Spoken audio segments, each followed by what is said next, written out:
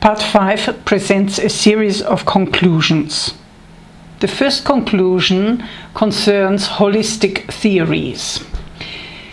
These theories typically emphasize the study of systems as coherent wholes with unique properties emerging at the level of the whole from the interaction of its parts. Biomatrix theory additionally suggests the notion that wholes span different realities and that each level of reality emerges from the interaction with the other levels. The conclusion of this in terms of research is that a truly holistic research inquiry needs to look at a system as a whole that is comprised of parts which are wholes in their own right, that the system is a holistic part within larger wholes, and that the system is a whole that spans different levels of reality. In terms of transdisciplinarity, I would like to offer the following conclusion. As a management consultant, I have personally experienced that by including the transdisciplinary perspectives and considerations into a research project, one gains a more holistic view of the world and also creates better solutions for the complex problems that we as humanity face. How can biomatrix theory contribute to the improvement of research and creation of better solutions? The concepts of biomatrix theory provide a framework of questions that prompt a transdisciplinary contextualization of research in the various scientific disciplines. It also facilitates transdisciplinary research and dialogue. The key concepts of biomatrix theory can be seen on our webpage. The headings can be translated into questions. Can biomatrix methodology contribute to finding better solutions for humanity's complex problems? We believe it can, because biomatrix theory also describes generic principles of how systems change, and these generic principles allow the development of change management methodologies. We offer two programs. Firstly, the Biomatrix Organization Transformation Program, which aims to transform an organization into a systemic learning organization that can manage change in a sustainable and creative manner. The second program is the Biomatrix Societal Transformation Program. Amongst others, this program aims to redesign industries into sustainable supply chains. The biomatrix transformation programs are education-driven. This implies that we transfer knowledge to the internal change agents of the system who design, implement, and maintain the system transformation, be it an organization or an industry supply chain or a section of a supply chain. The programs facilitate stakeholder participation in a transparent manner, and they ensure the coherent and win-win integration of these diverse stakeholder interests.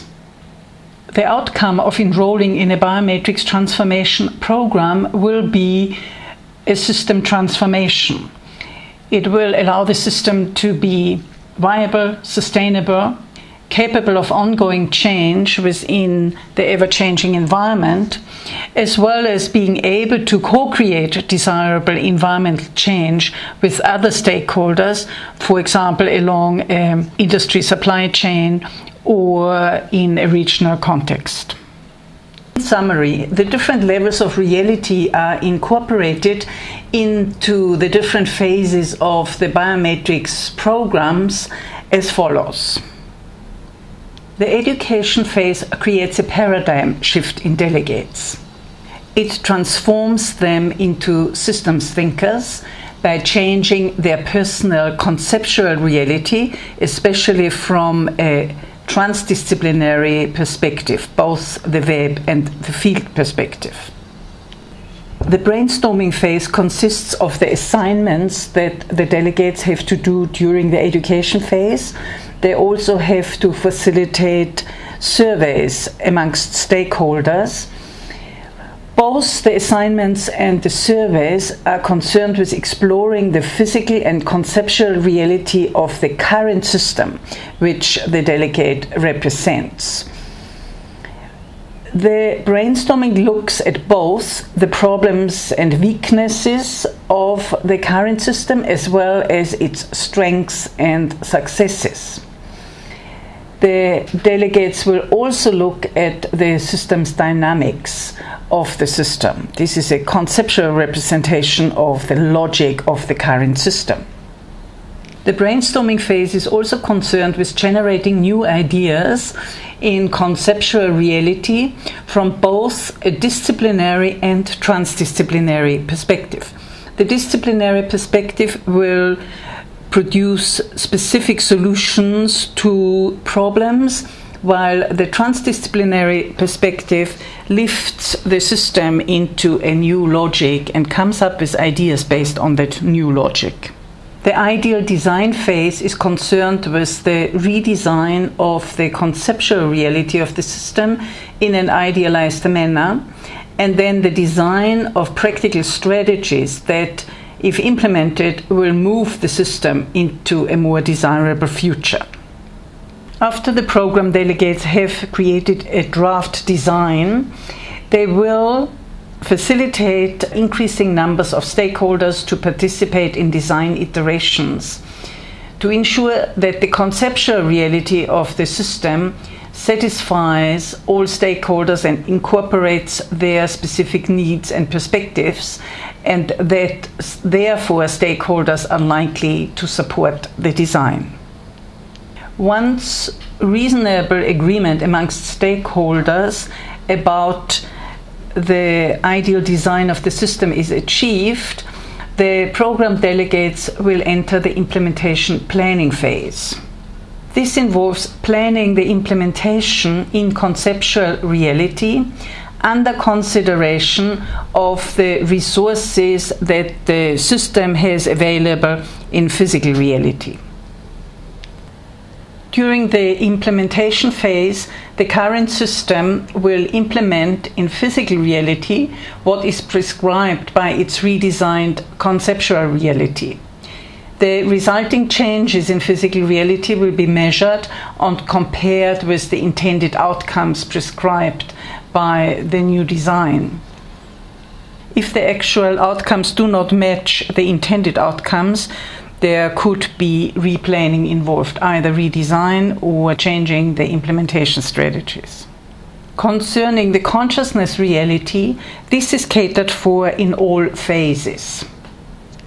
By building self-reflection into all phases, the awareness of the delegates and the stakeholders around the system and their relationship to the system is enhanced.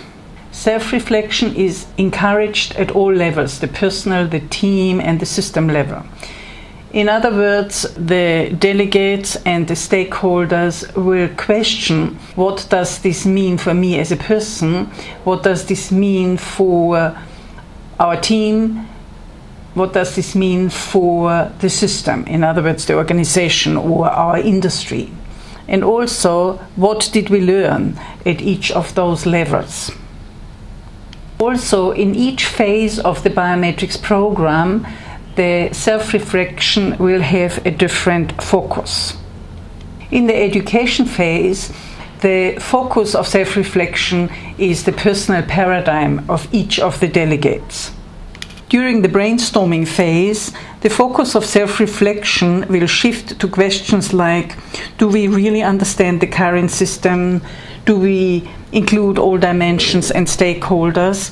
And concerning solutions, we could ask, is this really a creative solution? Does it reflect a new logic?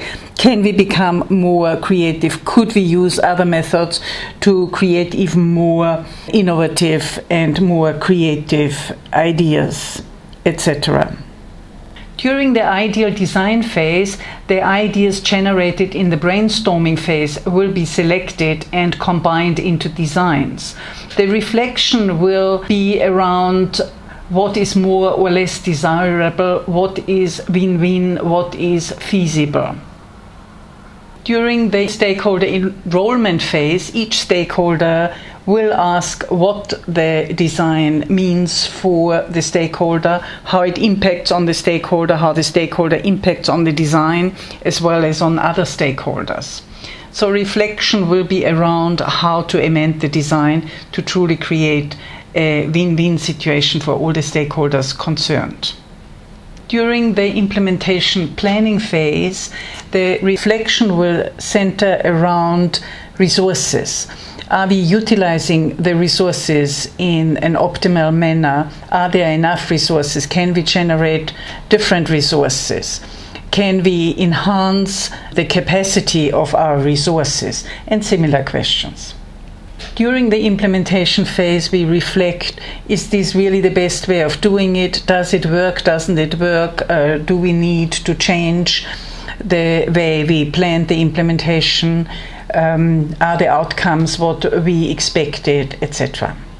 More information about the Biomatrix transformation programs is provided on our webpage www.biomatrixweb.com. Thank you.